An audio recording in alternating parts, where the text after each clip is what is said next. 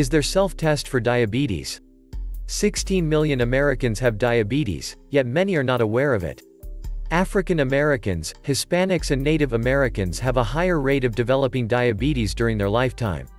Diabetes has potential long-term complications that can affect the kidneys, eyes, heart, blood vessels and nerves. A number of pages on this website are devoted to the prevention and treatment of the complications of diabetes.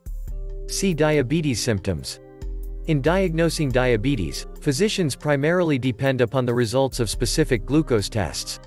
However, test results are just part of the information that goes into the diagnosis of diabetes. Doctors also take into account your physical exam, presence or absence of symptoms, and medical history.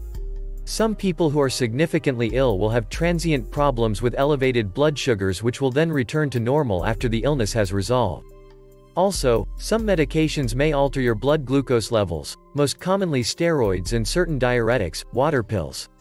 The two main tests used to measure the presence of blood sugar problems are 1. Direct measurement of glucose levels in the blood during an overnight fast. 2. Measurement of the body's ability to appropriately handle the excess sugar presented after drinking a high glucose drink. Self-testing methods. Regular self-testing of your blood sugar tells you how well your combination of diet, exercise, and medication are working. Tests are usually done before meals and at bedtime. More frequent testing may be needed when you are sick or under stress.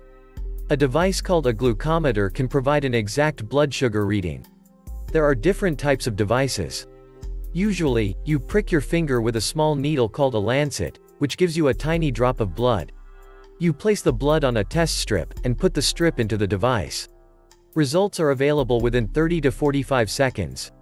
A healthcare provider or diabetes educator will help set up an appropriate testing schedule for you.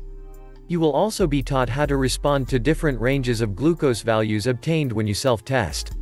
The results of the test can be used to adjust meals, activity, or medications to keep blood sugar levels in an appropriate range. Testing provides valuable information for the healthcare provider and identifies high and low blood sugar levels before serious problems develop. Accurate record-keeping of test results will help you and your healthcare provider plan how to best control your diabetes. There are 20.8 million children and adults in the US with diabetes, and nearly one-third of them, or 6.2 million people, do not know it. Please, give us a like and share. Also, if you not subscribed yet, please, do so now. Thank you.